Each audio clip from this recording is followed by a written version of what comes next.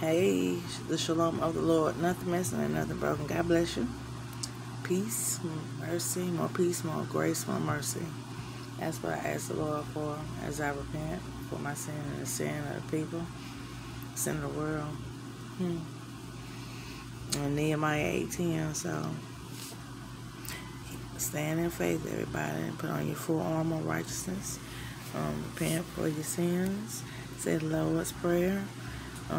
Surrender prayer. Stick to the Proverbs. Listen to the songs. Do your lamentation. Learn how to do that. Learn the ways. Otherwise, Deuteronomy 28:29.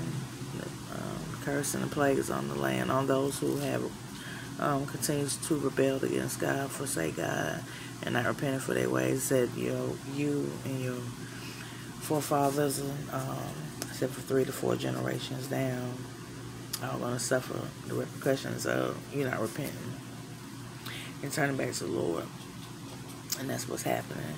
And people need to embrace repenting. Embrace it. It's a good thing. Trust me. And then trust in the Lord, thy God, with all your heart and soul. And you will be established. Everything will be just fine. You just got to believe it. Say, yea, though I walk through the valley of the shadow of death, I will fear no evil, because the Lord thy God is with me. His rod and staff, they comfort me. Who shall believe the report? Isaiah, the sword has been pulled from a sheath, and the sword has been polished, and the sword shall not return. It shall not return. It's out to slay. The sword of truth is out to slay, with the full armor and the truth. And God loves Jerusalem and Zion. All Jerusalem and Zion had to do was realize what they were doing wrong.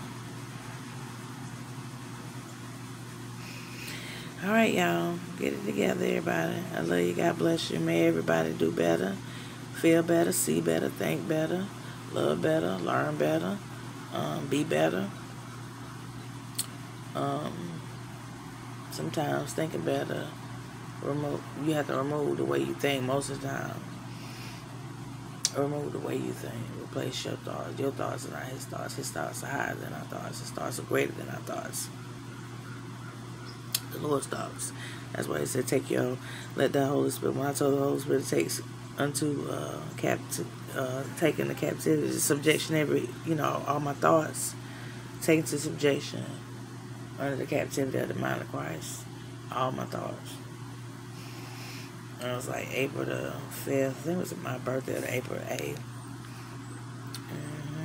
I needed that day. That's when they girl at the gas station had run my gas up. She didn't ring it up right, and then she didn't give me the gas or my money back. I was like, I don't know what you did wrong, but I didn't do it because I don't work there. So, anyway, she got the police on her. I said, I'm waiting for the police. She's like, hello. Shalom.